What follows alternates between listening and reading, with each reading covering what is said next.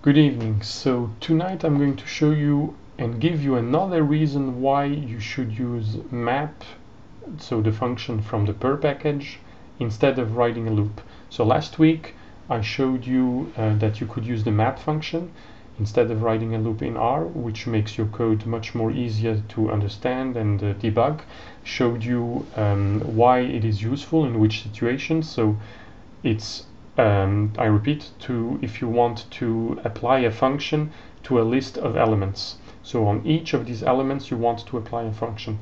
This function can be as complex as you want, and the elements contained in your list can be whatever you want. So they can be data sets, they can be models that were already fitted, they can be PDFs, they can be images, really whatever you need. So what I'm going to show you now is another reason why you should consider using map instead of writing a loop. First of all, let me show you the the basic situation we're in. So we have these numbers, this lists of numbers, and I want to take the square root of each of the elements of this. Of course, this is it's not a super example because square root is actually a vectorized function, so you could write square root numbers and you would get the square root of the numbers. But let me write a loop just to illustrate. So I have also an empty vector called results, which will hold the results of my loop. And now I write my loop and I look at results, and no problem, I get my results back. Okay, so I have the square root of each numbers. Now, if I use map, actually I have map dbl here, I get this exactly same result. If I use map, which is the basic function, I get a list as an output. There's other variants. I could use, for example, map character. In this case, I get characters back. So there's some situations where this can be quite useful. Now, that's the perfect situation, but it can happen very often that for some reason, for example, instead of having a number, you have a character. Here, of course, it's a small list, so you would see it immediately, but there are many situations where this is not so obvious. So, for example, recently I had to scrape data off from some PDFs, and some of the PDFs were, so each PDF had a table, so it was relatively easy to get the table out. It was text that you could select. But for 4 PDFs, we had actually, it was a scanned image of the table. So the function that I wrote, which was expecting that the PDF and the text embedded in it, was not working on those PDFs. So, which means that my loop, well, I didn't use a loop, but my code, which was using map to map over all the PDFs, failed. And I should have known better, because the trick I'm going to show you is a trick that I've been using for years now, but it could have avoided this situation. So in this case, if I use, so let's show you again results. So now results is empty again, right? If I run my loop, what I get is that for the first 2 results I do get the result. But then, because it fails at step 3, I don't get the results for step 4 and step 5, which is a problem, because if, again, this is a very time-consuming loop or time-consuming operation, if this mistake happens after 5 hours, I might lose everything that was done until then.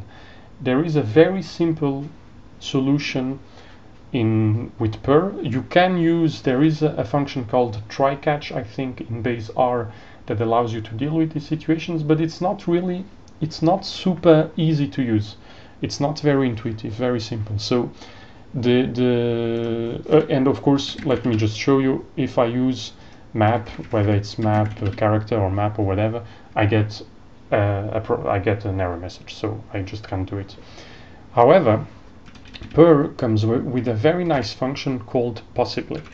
So possibly, let me create a new function called possibly square root, which is just the application of possibly to the function square root. Alright, so possibly is a function from purrr, which takes another function as an input. And what this does it creates a new function which basically works exactly the same way as the original function, so in this case square root, but when it fails it does something else. And in this case we will say, well, otherwise, if you fail, right, otherwise do or return NA, for example. So this creates a new function called possibly square root, which again works the exact same way as square root, but when it fails it just returns an NA. And you might think, so well, isn't that what square root already does, right? If you do square root of a character you get an A. True, but you will see now the very important difference. If I run possibly square root instead of square root, what happens is that I do get an NA for the character 3, but I still get what matters for 4 and 5.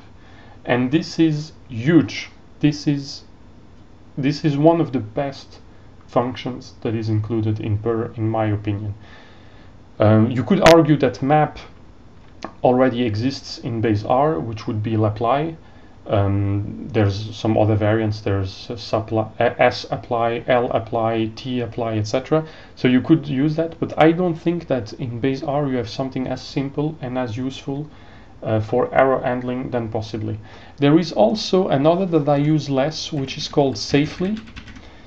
Safely, it works in a similar way, but you will see the difference. I think that's it. You don't need any other.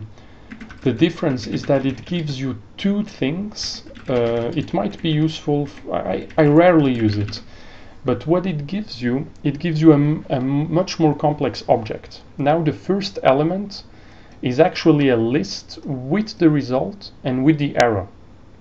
In this case, null.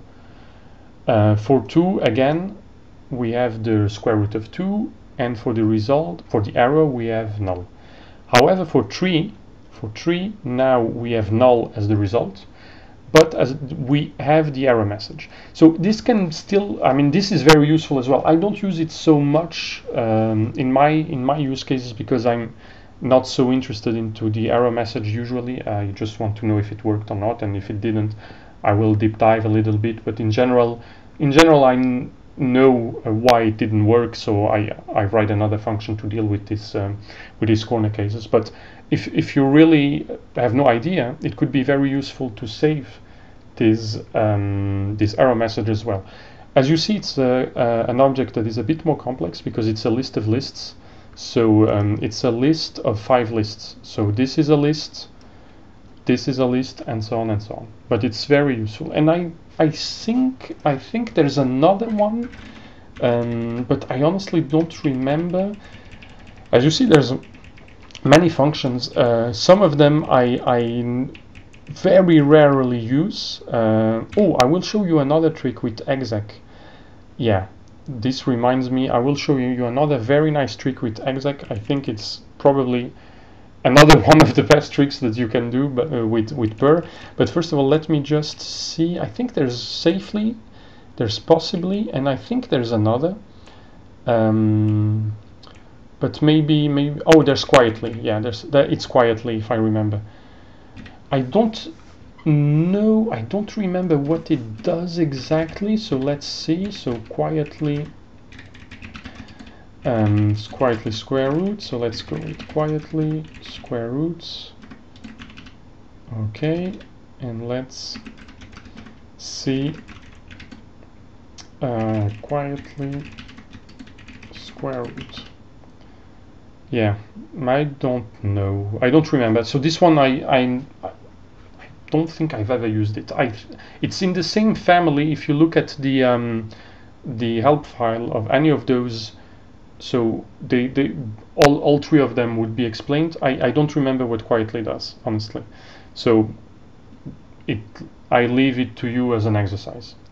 How long have I been recording? So do I show you? It's been almost 10 minutes. So very quickly, I'll show you the trick with exec. So it has nothing directly to do with what we have here, but exec is really nice because, so let's go back to basics. Maps a function to a list, right? To a list of elements. So I told you before that this list can be anything.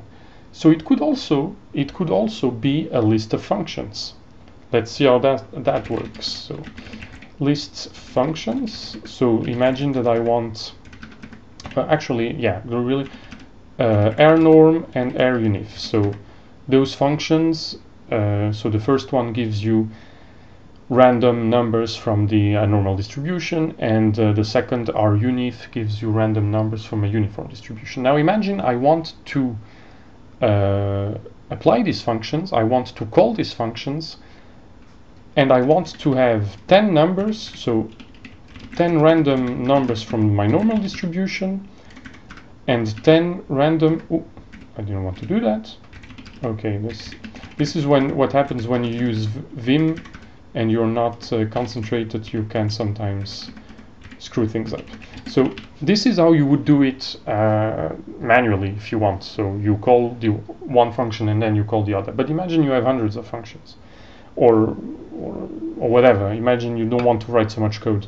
So you could put them into a list, and then you could say, well, I watched this YouTube video where this bearded guy told me that I could use map on a list of anything. So how do I do that?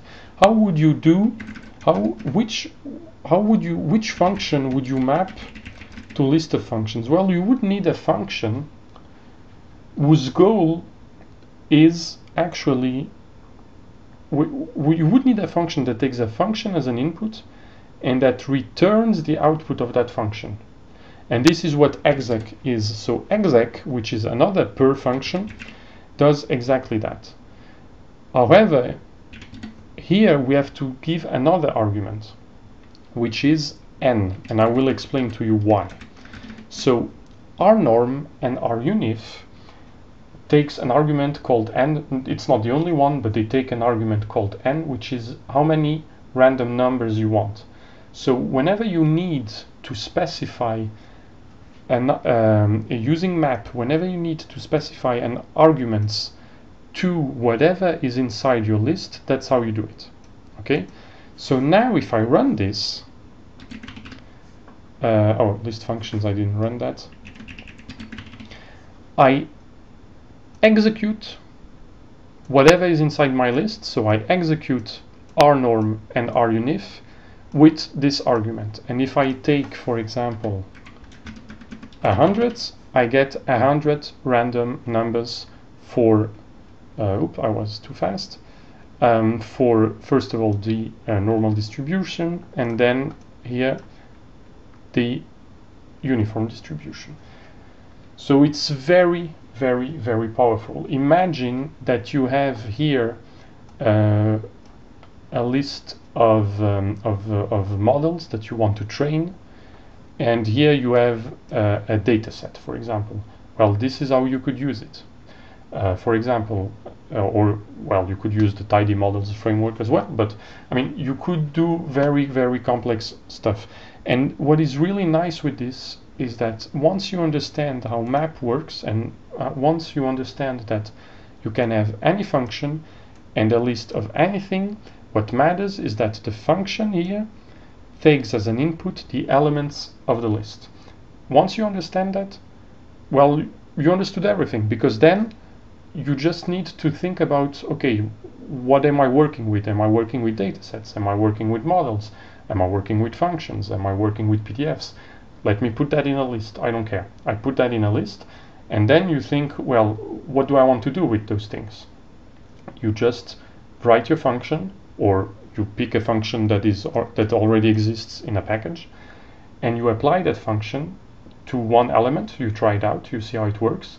If you see it worked well, then you just need to map, and that's it. And it works immediately. Again, much easier to debug. If you are not confident that it will work until the end, you can use something like possibly or safely if you want to capture the errors, and you just let it run. Much easier to understand, to debug, and to write as well. I think a loop sometimes can be complex. If you want to build in error catching into this, well, it's not so easy. So I hope you enjoy it, and Until next time, have a nice weekend.